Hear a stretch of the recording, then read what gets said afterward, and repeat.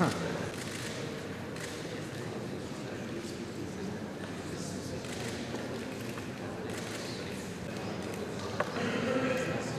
uscire perché... Sì, fate uscire.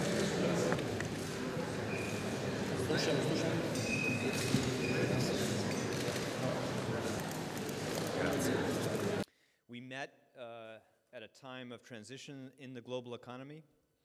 The force of this global economic storm is receding.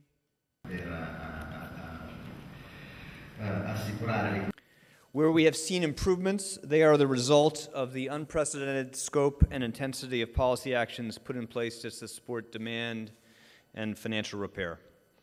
The coordinated recovery programs set in motion in the context of the G20 meetings have helped stem the sharp erosion in business and consumer confidence we saw late last year, and they have begun to turn the global economy around. These improvements are a tribute to the power of cooperation. Central banks moved together, helping to dampen liquidity pressures. Fiscal programs were more effective because they were done on a broad scale across the major economies. The stabilization of conditions in the major financial centers has helped underpin improvements in the flow of capital to emerging markets.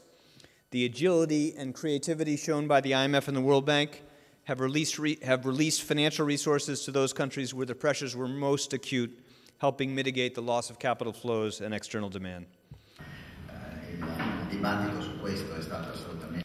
These early signs of improvement are encouraging, but the global economy is still operating well below potential, and we still face very acute challenges.